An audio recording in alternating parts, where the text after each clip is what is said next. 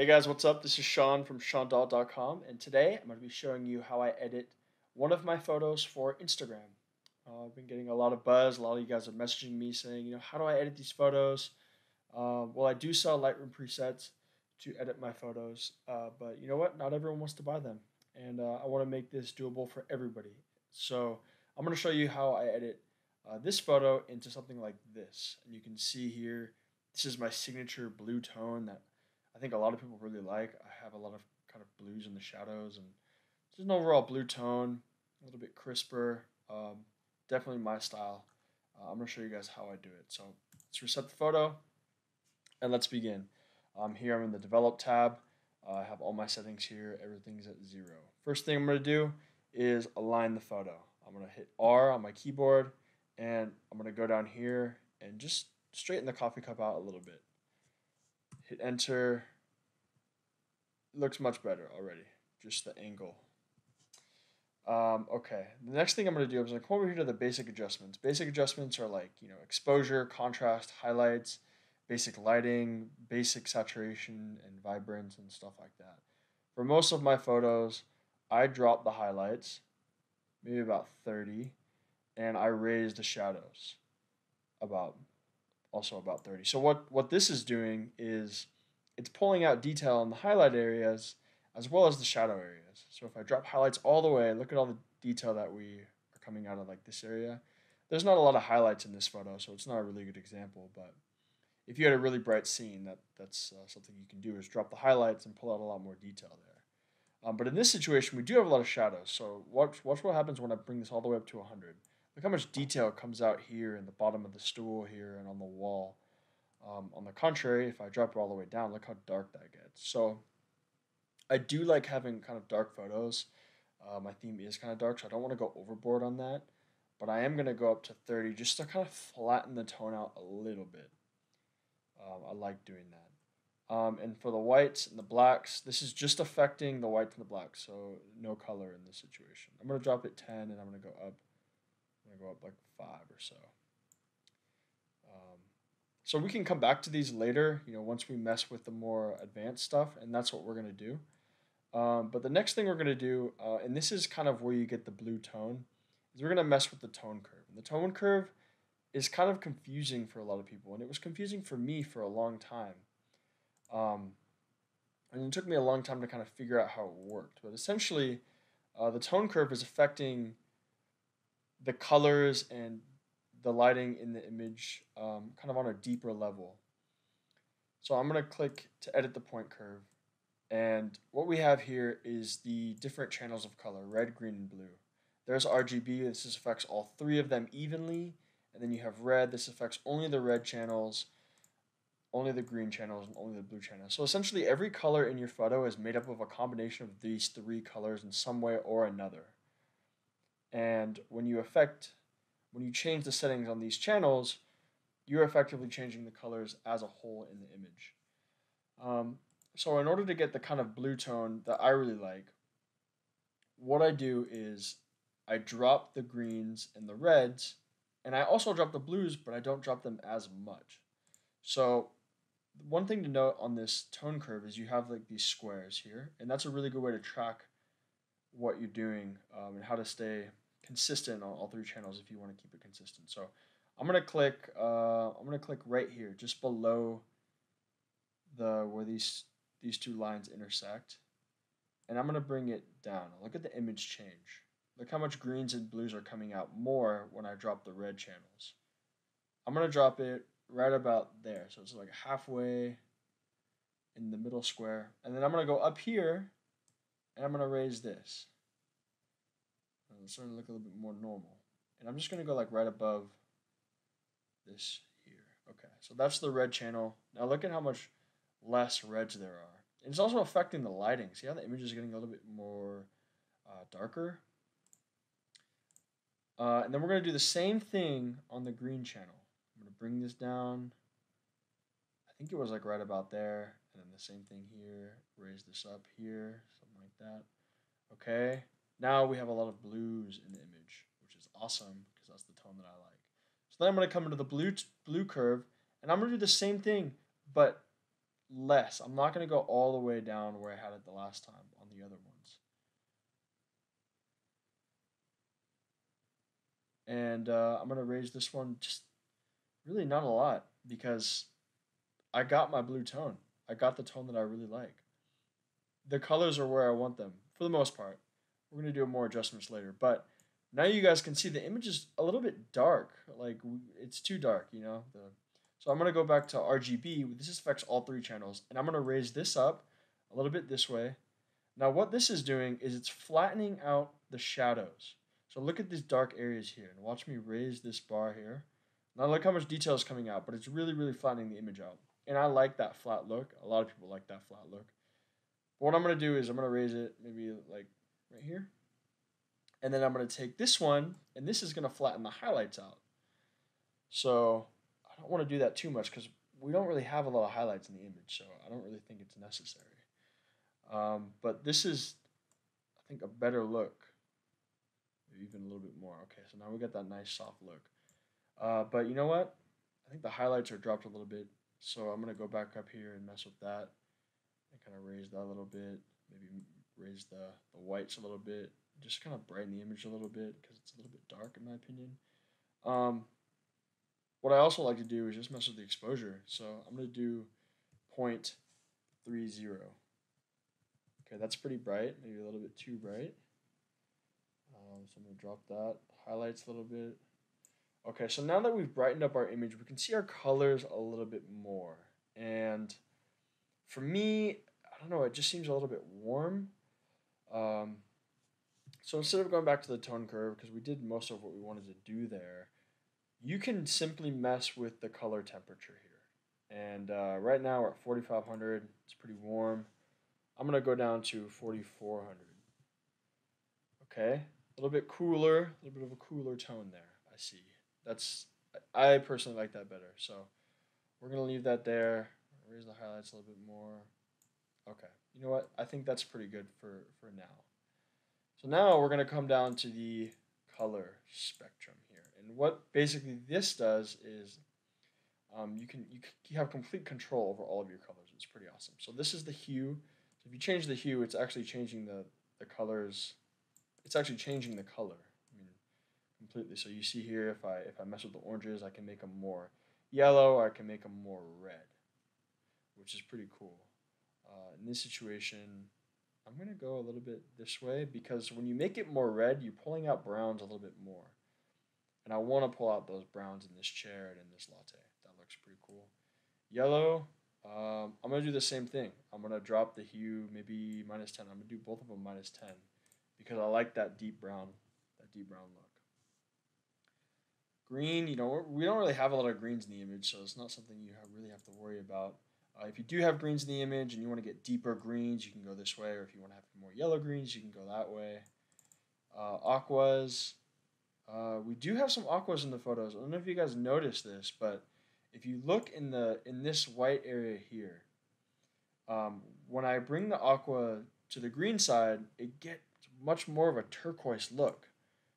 And in this specific photo, I'm not really feeling that. I'm liking the deep blues. So I'm going to take this aqua slider and I'm going to go to the right a little bit and get a little bit more of those deep blues out. Awesome. And for the blue slider here, we do have a lot of blues in the image. And you can see, once again, the aquas, if I go to the left, look at all that teal, that turquoise. And I do like that color a lot, but for this photo, I want deeper blue. So I'm going to go towards the magenta side here. And then we have purples and pink. So you can go to the left to get purple, to the right to get pink. It's not going to affect our photo too much, but I'm going to go just maybe -6 or so. Magenta, same kind of thing. There are magentas in the photos, but these are the kind of colors that you can't really see too well because we're working with deeper tones here. You know, we're not working with these bright colors. So in this situation, I can't even see what it's doing, so I'm just going to leave it. Just going to leave it in the middle. Oh, shoot. Undo that. Leave that in the middle, and that should be good. Saturation is just the saturation of the color. So another way to get a deeper brown is to actually desaturate some of the reds or the oranges, and that kind of gets a deeper brown color. Same with the yellows here. I don't want to take out too many yellows because I kind of like the yellow menu, and then there's yellow in here too, and I kind of like that. So I'm going to leave that there. Greens, if there were greens in the photos, I really do like to desaturate the greens because it really flattens out some of the plants, and plants can be kind of distracting sometimes. But this photo doesn't have that, so I'm just going to leave it. We have the aqua slider here for the saturation. I'm going to leave it because I do want to keep some aquas. And then we got the blue, right? And there is a lot of blue in this photo. You guys can see there. Look how much blue is in the photo. And I like those blues. So I'm going to bring it up to maybe +6. Purples. Don't have a lot of purples. Leave that there. Don't have a lot of magentas either. Leave that there. Luminance. So this is going to change the brightness of the colors. So here the photo is a little bit dark, and I do want to raise some of the highlights a little bit, or some of the light a little bit. So I can take the blues. Another trick, guys, if you don't know what specific color something is, you can click this little slider area here, and then you can go to an area in the photo, and then you can click and hold and move up or down. And then look, you can see on the right here, this is affecting the oranges and the yellows, because those are the two sliders that are moving. So you can see we still do have a lot of oranges and yellows in the photos. More oranges than yellows. And I'm going to bring these up a little bit. Just a little bit, not too much, because I don't want to get too much highlights here. I'm going to hit enter there. And then these other ones, maybe bring them down a little bit. This is just kind of for everyone to mess around with. You guys can mess around with this. It's going to be different for every photo. But for the purposes of this photo, for that nice blue tone, this is kind of what I'm following. So let's stop for a second, and I'm going to hit the / key on my keyboard, and we'll look at the before, and here's the after, before and after. So we got that nice blue tone. It looks really cool. I'm not going to mess with the split toning here. I'm going to come down to the detail. The noise is good. I shot this at ISO 1000 on the A7R2. This camera can handle high ISOs like that. There's not a lot of noise in the image. If you have an older camera, you might have some noise. Not a bad thing. Noise is kind of cool looking, in my opinion. So you don't have to add grain. Some people will come down to the effects and they'll add grain a little bit. Sometimes I do that because I think that looks pretty cool. I'm not going to do it in this situation, though. Anyways, let's get back up here. So we just messed with the colors. We're going to skip the split toning. We're going to skip the detail. I don't want to do anything here. I don't want to do any noise reduction. Lens correction. I don't want to do a lens correction because it's going to get rid of my vignetting, and I like the vignette look because I shot this almost wide open at 1.6. I could have shot it at 1.4, and that allowed me to get this nice out of focus background here and keep the focus on the cup. I do like to click remove chromatic aberration, and what that's going to do is it's going to get rid of some of the colored lines that form on the high contrast points.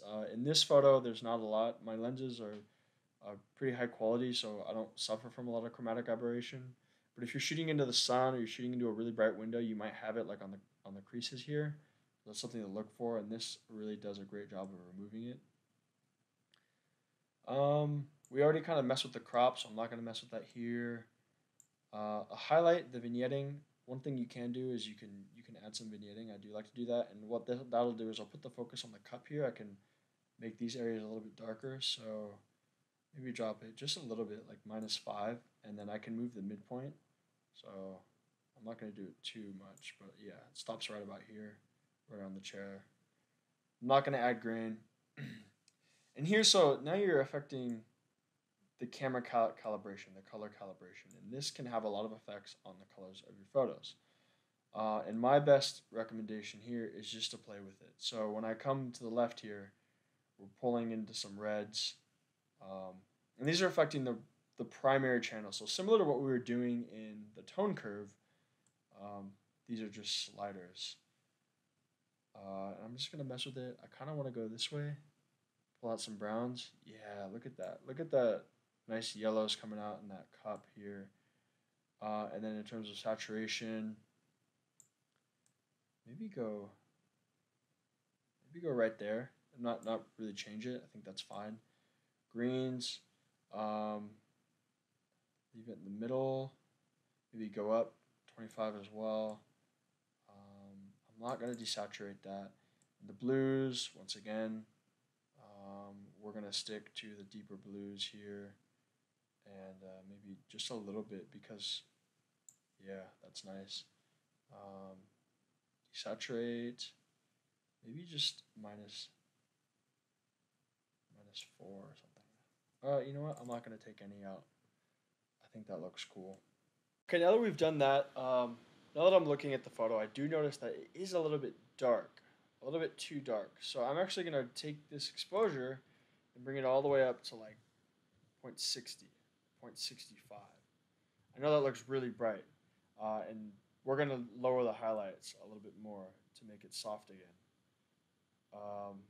And there's the before and there's the after. I like that much better. It's just brighter, and yeah, it's much better. The last thing I'm going to do is I'm going to zoom in here on the cup.